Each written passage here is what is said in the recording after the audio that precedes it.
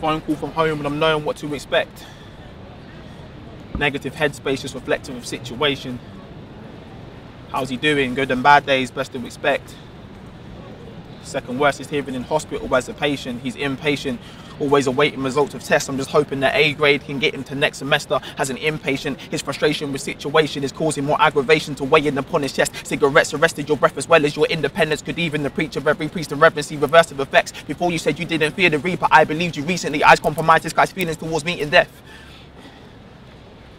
See, I'm on the outside looking in and I can't even imagine the pain that you must be in.